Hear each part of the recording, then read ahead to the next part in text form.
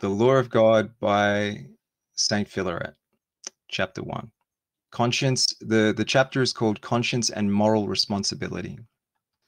Of all the beings inhabiting the entire earth, only man has an understanding of morality. Every person is aware that the actions of man are either good or bad, kind or evil, morally positive or morally negative, that is, immoral. By these concepts of morality, man immeasurably differs from all animals.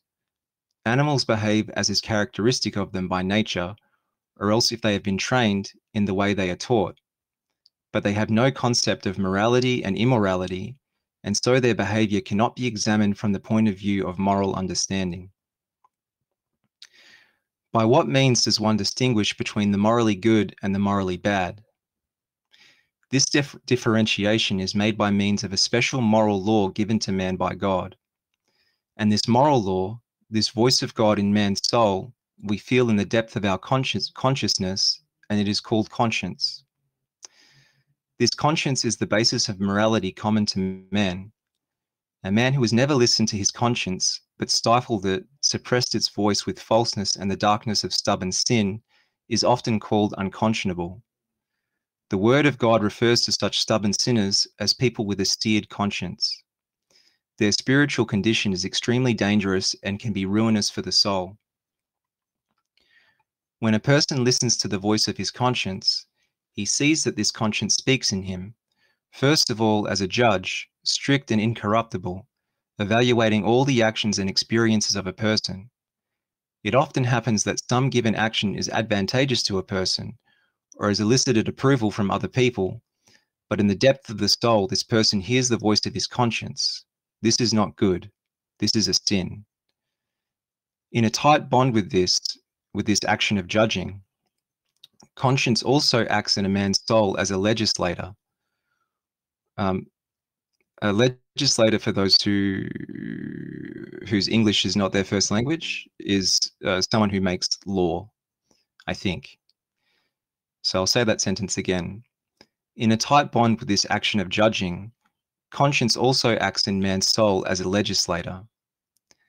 All those moral demands which confront a man's soul in all his conscious actions, for example, be just, do not steal, etc., are norms, demands, enjoinments of this very conscience. And its voice teaches us how one must and must not behave.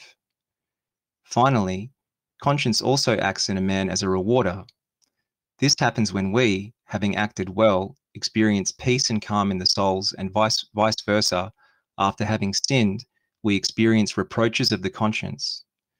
These reproaches of the conscience sometimes pass over into terrible mental pain and torment, and can lead a person to despair or to a loss of mental balance if he does not restore peace and calmness in the conscience through deep and sincere repentance. It is self-evident that man bears a moral responsibility only for those actions which he commits, firstly in a conscious condition, and secondly being free in the carrying out of the actions. Only then can moral imputation be applied to these actions, and then do they impute a man either guilt, praise, or judgment. On the other hand, people not recognizing the character of their actions, children, for example, children, those deprived of reason, etc., or those who are forced against their will to commit such actions, do not bear responsibility for their actions. If it's confusing, don't worry. We're gonna discuss all of this when we finish this chapter. In the epoch of the persecution against Christianity, the pagan tormentors often placed incense on the hands of martyrs and then held their hands over the fire burning on their altar. The torturers supposed that the martyrs would not endure the fire and would jerk their hands away, thus dropping the incense into the fire. In fact, these confessors of the faith were usually so firm in spirit that they preferred to burn their hands and not drop the incense. But even if they dropped it, who would charge that they brought sacrifice to the idol? On the other hand, a drunkard could not be held as free of responsibility, since he began to become drunk while still in a normal and sober condition, knowing very well the consequences of being drunk. Thus, in certain Northern European states, a person who commits a crime while in a drunken state is doubly punished, both for having become drunk and for the crime itself. That the moral law must be acknowledged as innate to people, that is, fixed in the very nature of man, is indisputable. For this is bespoken by the undoubted universality in mankind of a concept of morality.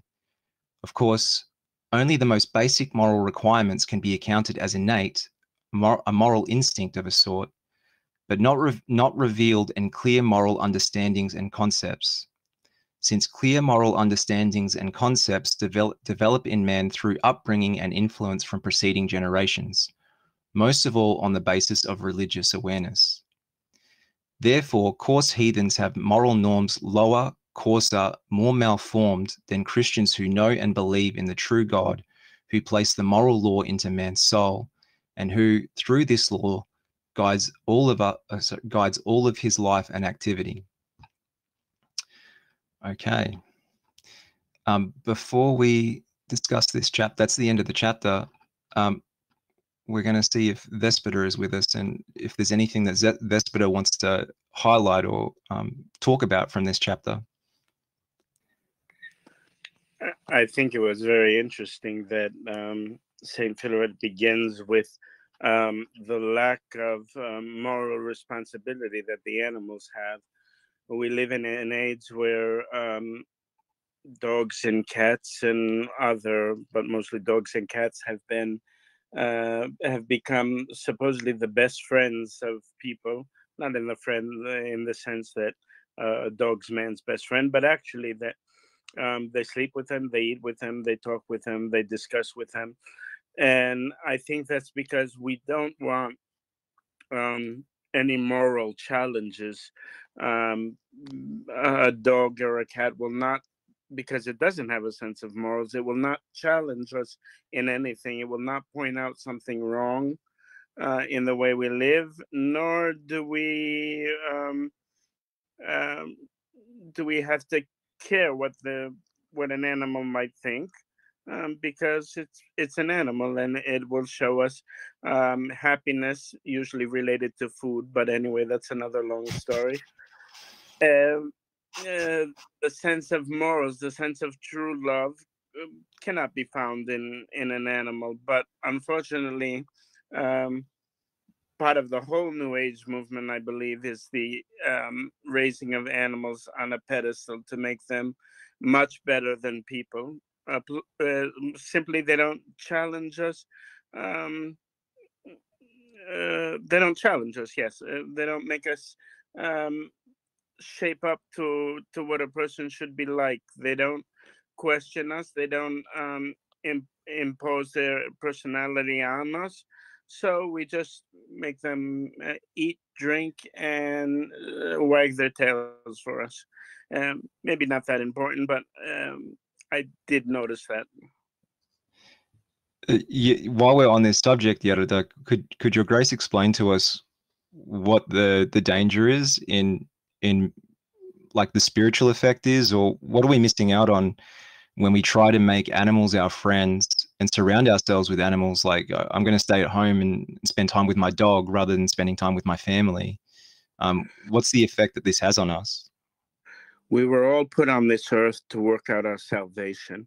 And the best way of working out our salvation is to be, if I could use the expression, sandpapered by the things around us. And we are sandpapered when I want to do this, but my friend, my husband, my wife, my brother, my sister, the person I live with wants to do that.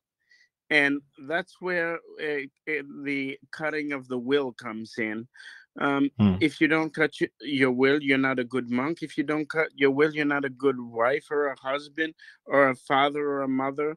We all have our times when we wouldn't like to do any of the things we do on a daily basis, but we do them because we have to cut our will, and we have to be made soft and shiny by the friction between each other. Um, there's no friction in our relationship with animals. Uh, they don't ask us to change our way of thinking, and we don't really have any useful discussion with them. So we can just project onto an animal what we would really like, and that's why animals are more important than people in today's society, unfortunately. Is I that once, just literally? Sorry, Yerda. some years ago, it had already started in Greece because Greece was much more behind on this animal thing than the rest of the world. Um, I I had to visit someone in an apartment building. As I opened the door, um, I came face to face with someone very abruptly. It was a woman, and I felt kind of awkward. And I said, "Good evening," and she didn't respond at all.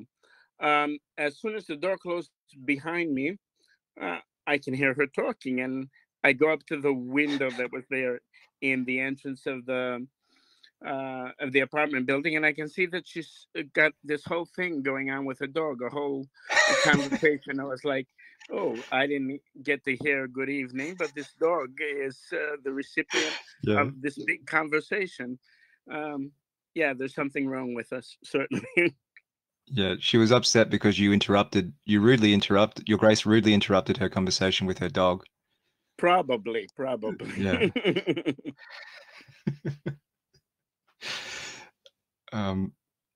Okay. There's a follow-up question I want to ask you. Um, so is the reason why is it basically pride? The reason why people do this, they put animals where they do in their lives? It's our desire not to see our own problems. That's my idea of it anyway. Um, Right. like I said, a dog or a cat will not point out my bad issues. It won't challenge anything I think.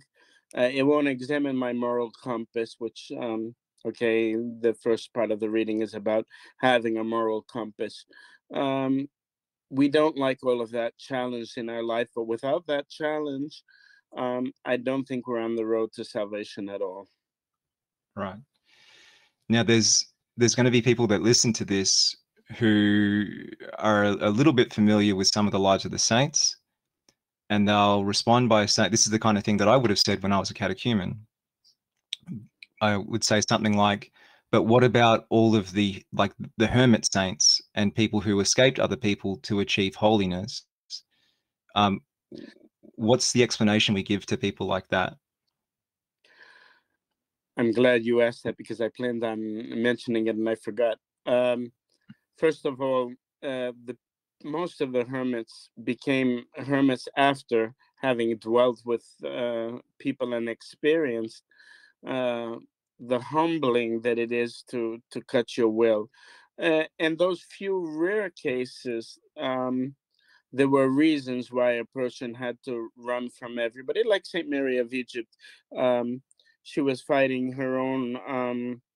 fleshly battle. She had already lived too much people, and that was her way of salvation. But for the most part, um, I don't think many of us are in the situation that we've figured everything out. We've been so good with our fellow human beings. We've become so humbled that we're ready to run off and become hermits. Uh, Maybe I'm wrong. Maybe I'm right. Um, is there anything else that Your Grace wants to add on that? I think I would like to open the floor up to some discussion on what Your Grace has just been talking about, but does Your Grace want to add anything else before we do that? No, I think I've said too much as is. Okay.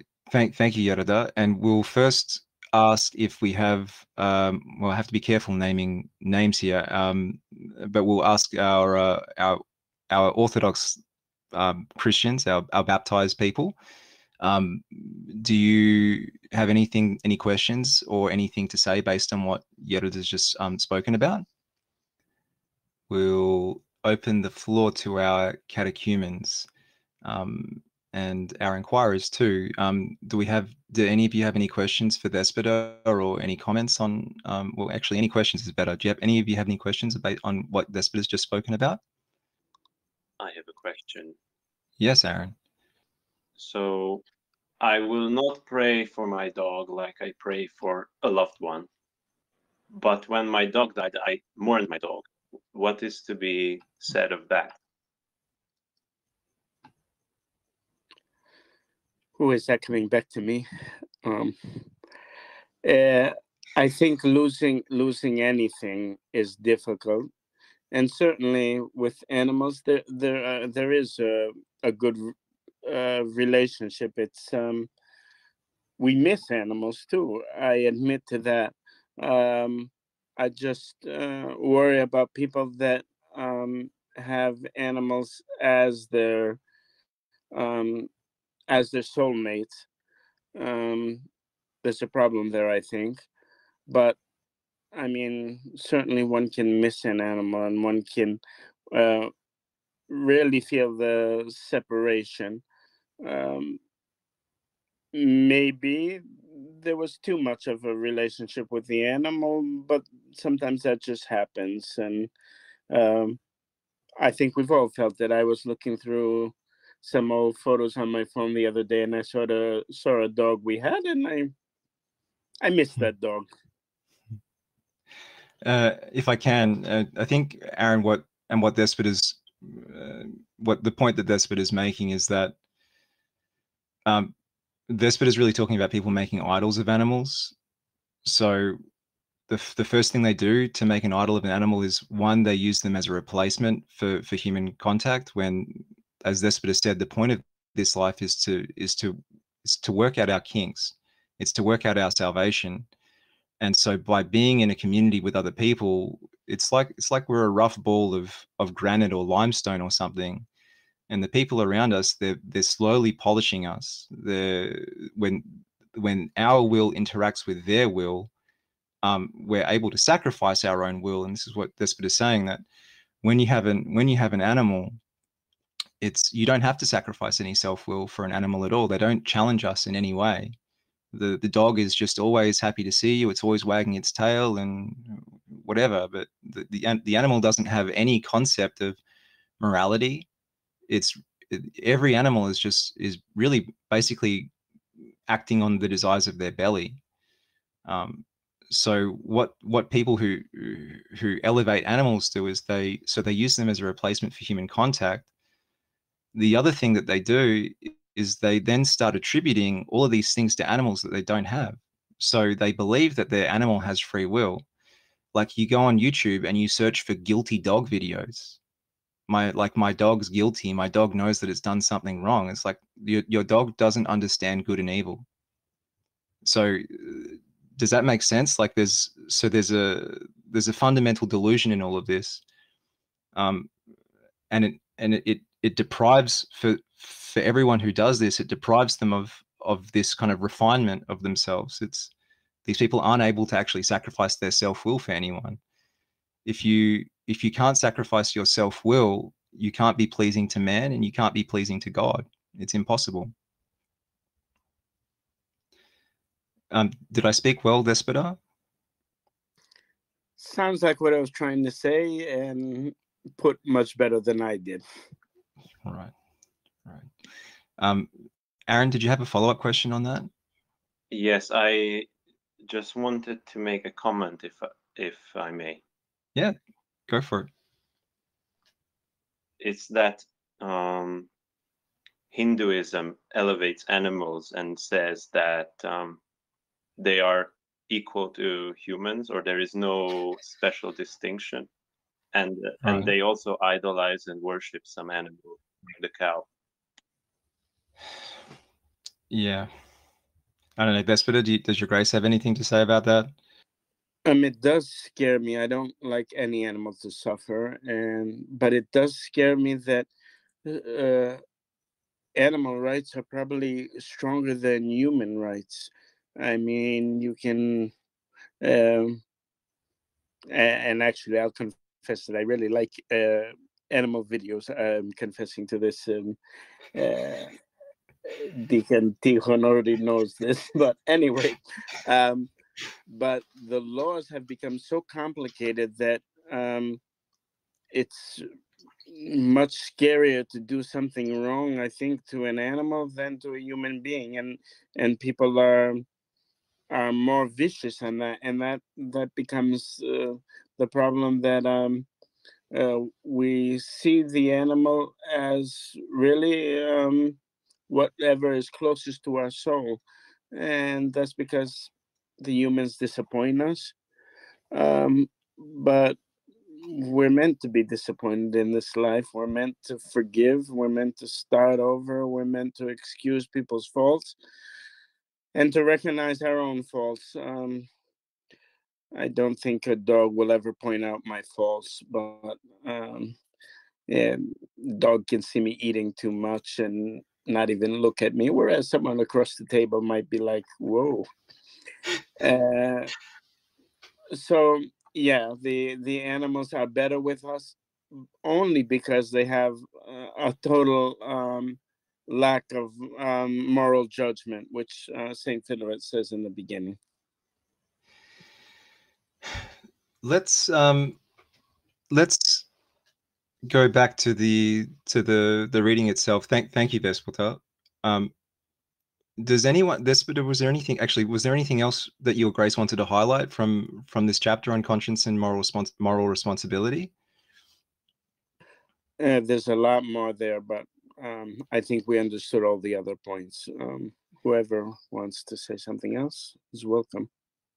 Yeah, let's see if we have anyone. I'm going to use.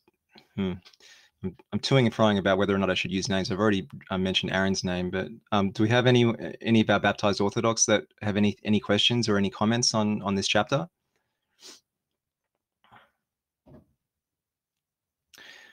Okay, let's open the floor then to our catechumens again. So, was there anything that anyone didn't understand? Some of this, especially the language, was quite high level. So, is there anything that anyone wants us to try to explain from this chapter? Any questions at all? Okay, we're very quiet and shy today.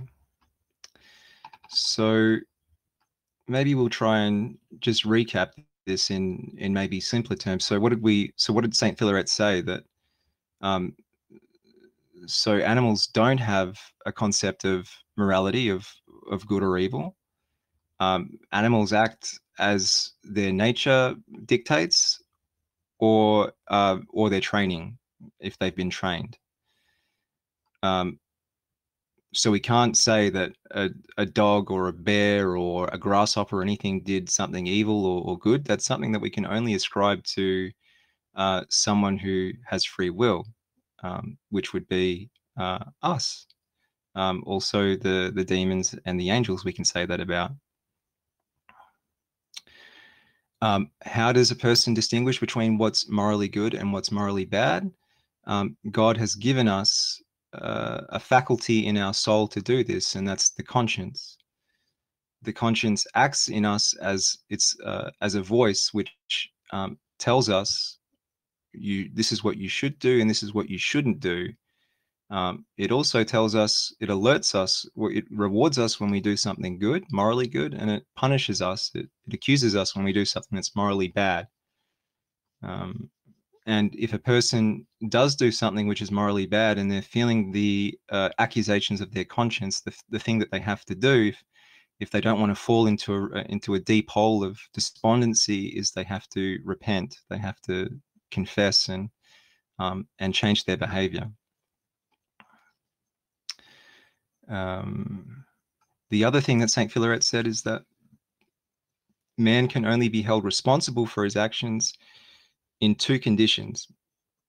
The first is that he has to be in a conscious condition, and he has to be free to choose to do what he's doing. So the example that Saint Philaret gave was there were holy martyrs who were incense was put in their hands, and then their hands were forcibly put over flames, and their torturers were hoping that they would drop the incense into the flame as an offering to their pagan idol. But you couldn't, even if those martyrs did drop the incense, you couldn't accuse those people of doing something evil because they were being forced against their will to do it. so and in terms of being conscious of what you're doing, well, for example, if you were drugged against your will, and you committed some sin, then I guess that's an interesting one. You certainly wouldn't bear full moral responsibility for what you were doing. Yerida, what I don't know, does your grace have anything to say about that? Like if there's a scenario where someone is you've gone to the doctor and the doctor has accidentally given you 3 times your medication, and you're kind of mentally out of it, you don't know what you're doing, and you fall into some sin. I mean, do you have any responsibility for what you've done, or is it I guess I don't know the answer for this. I think we have responsibility as far as how much we were aware of the dangers of the place we were placing ourselves. I sometimes say to spiritual children that it rhymes in Greek, it doesn't rhyme in English though, that we need more attentiveness rather than prayer. Not that prayer is not important. Prayer is the most important part of our life, perhaps. But even more so today, we have to be attentive to what's going on around us, what's going on in our hearts. You can make a very big mistake just by not watching yourself, just by not being concentrated on what's going on, both inside you and outside you and around you. The conscience also gets sick and dies, and that's totally our responsibility. When we accept small sins and they don't pang our conscience, then we're on the road to doing bigger sins. Right. And this is what your grace shared with us before about zeal in small matters. Yes, exactly. Okay. So I guess the other caveat that I don't know if the caveat's the right word, but the other thing that St. Philaret highlighted was that so you must be conscious of what you're doing. But what about the case of a drunkard? Well, the drunkard got drunk knowing that they would put themselves into a drunk state, so that person is responsible for their sin. Exactly. We cannot say that it happened because, but who's the one that made us drunk? Or and it goes to a couple of other areas that too. And then the final point, which I think is very important for all of us, is morality is universal to man. Every single person has a conscience. They have some sort of natural understanding of what's good and evil, but it's not perfect. And you only find perfect morality in the true Church of Christ. So outside of the church, you still find you find morality, but you only find it in a very rudimentary form.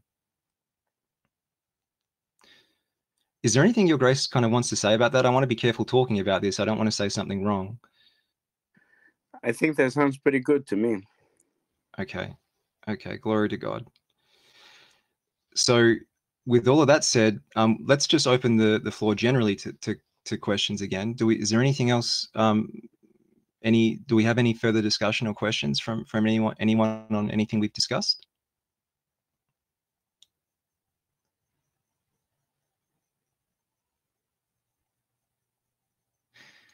Okay, that's a no. Oh yes, sorry. Yeah, go ahead, Aaron.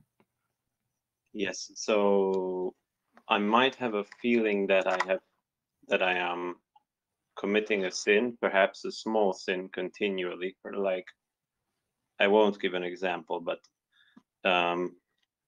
sometimes I have read that perhaps the devil might be implanting an idea that what you're doing is sinful, but it is not. So how do I discern whether it is my conscience highlighting a true sin, or whether it is the devil who is trying to tell me that I am sinning when I am not?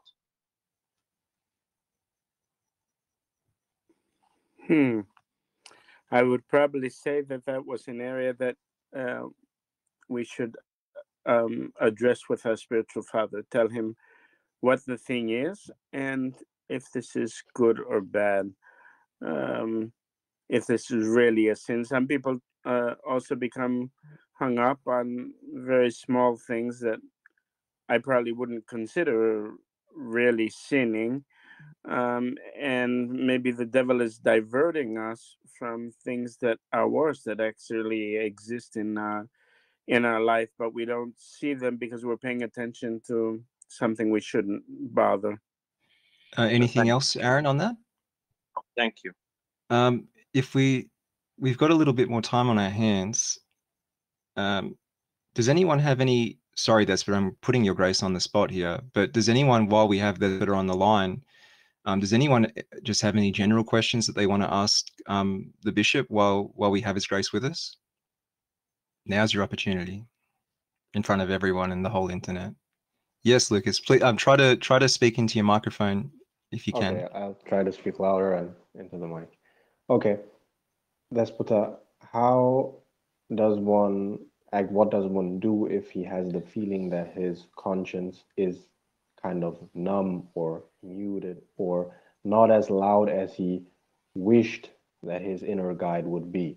It is kind of a question. I don't know if it relates to the article on the Western European Diocese website by the Russian bishop on the dead heart, if you know what I mean. I forgot the name of the bishop. Probably Yes, it was. Tikhon. No, the dead conscience is referring, I think, to an article by Saint Ignatius the Ancaninos. Yes, exactly. Yes, I would say that we need to be looking in the mirror as often as we can. And what is the mirror? The mirror is the writings and the lives of the saints. Because you look at how delicate the saints were. In the reading was about the incense in the hand, that the saints wouldn't allow it to fall out of the hand so it wouldn't be given over to the idols. So there are matters that are so delicate that our soul starts to get delicate again when we read all these things and we say, in what ways am I not honoring the Lord? In what ways am I not accepting my martyrdom? In what ways am I not taking up my cross daily? All these things, I think, give life to the conscience. They make the conscience breathe in deep again and start to work. And on the other hand, we're in trouble when we say that that nothing around us is really has anything to do with my sins. I think the spiritual person, first of all, looks at everything from the corner of his own sinfulness. This happened to me because I'm sinful. I saw this week that Kirill of Moscow slipped up and on getting up, it appears he reported that this is not from any evil doing of mine. If you're a spiritual person, Mr. Kirill, you would say that, of course, the Lord allowed this because I'm slipping many times in my life. But okay, he didn't want to see it that way, and that I don't want to get into his his realm of conscience. Lucas, do you have any follow-up for Yerda? No, thank you, dear Bishop. I think the deeper parts is part for another time or more personal time. Thank you. Vespita, do you, just on talking about the mirror, which is reading the writings and the lives of the saints, for a spiritual beginner, does Your Grace have any recommendations for which lives of the saints people should read? Mm, I think perhaps anyone should start with the martyrs for Christ to see um, how much they really loved Christ, how much that everything else in the world was nothing. Um, and in general, the lives of the saints, also the ascetical saints who did the same thing. They had the bloodless martyrdom. They cut their will, again, we're talking about will, and they sought to follow everything that belonged to Christ. Christ was their everything. And on the writings of the saints, Yerida, sorry, I'm putting your grace on the spot with these questions, but I'm wondering, is it, for people these days, is it better for us to read the modern fathers? Is it better for us to read the early fathers? Does it matter at all? First of all, I think this goes without saying. I, in general, hate any modern book, and when I speak about modern books, I'm talking about um, the mid and later parts of the 20th century up until today, um, because they're the fruits of, for the most part, of people who have no experience in the real church. Um, but as far as the ancient fathers and the more modern fathers, like Saint Ignatius, who I mentioned, and Saint Theophan, I think a mix of both is good. I think there are times when our soul needs something refreshing that's kind of close to us, like Saint Theophan the Recluse. And I think there are times that we have to go back to the very beginning and see what all the fathers spoke to us in different phases. So I think in order for us to have a healthy spiritual life, sometimes we don't feel like reading something heavy. Sometimes we don't feel like reading something like this. Sometimes we don't feel like reading something like that. But we should choose amongst the spiritual things something that feels good at the moment. I don't feel like watermelon tonight. I think I'll just eat peaches. Um, the being the peaches and the watermelon both being spiritual sources, um, rather than revert to something totally worldly. We can uh, be inspired by something else, something that wasn't here today. And the same thing is in prayer. You know, I'm stuck on reading this today, but I would happily read the supplicatory canon to the Mother of God. Do follow your heart a little. Um, Keep your rule as far as that goes, but follow your heart a little for the rest of reading and praying. Right. And when your grace is saying about keeping your rule, your grace is talking about the rule of prayers that your spiritual father wants you to do every day, and any daily readings that your spiritual father wants you to do. Exactly. Right. And I just want to go back to something your grace said about having a distaste for the modern fathers because most of them were outside of the boundaries of the church. Your grace is obviously referring to people like the so-called, I don't even want to call him a saint, Elder Paisios of Athos, Elder Porphyrios, Elder Ephraim of Arizona, these kind of pseudo-Orthodox personalities. All these people, and for the most part, modern authors, they're who are trying to talk about any topic, are talking about talking from uh, their own um, their own head, their own misled heart. I mean, even if they refer to fathers, they might not really um, think that the opinion of the fathers is much more important than their own. They write books on this, on that, and I really wouldn't waste my time reading any of those books, even if they're not exactly Elder Paisios or Elder Porphyrios. Um, yeah, they're who is he? Who is giving me something?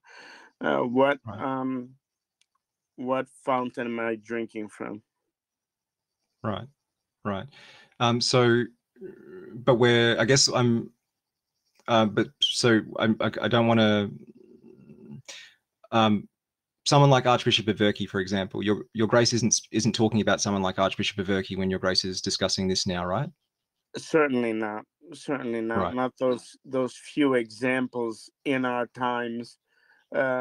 Even if they're not proclaimed saints, they were people who kept the church going, like Saint Philaret too, because he was in our days, at least my days. I'm not a kid to say that I was born after he left this world. No, that's not the truth.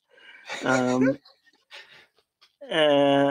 were the few examples of today, and yes, I should have made that clear that what they wrote was well founded in the fathers, but they had the grace of God to explain the fathers. And for us who don't have the grace of God, at least we can use the fathers a lot.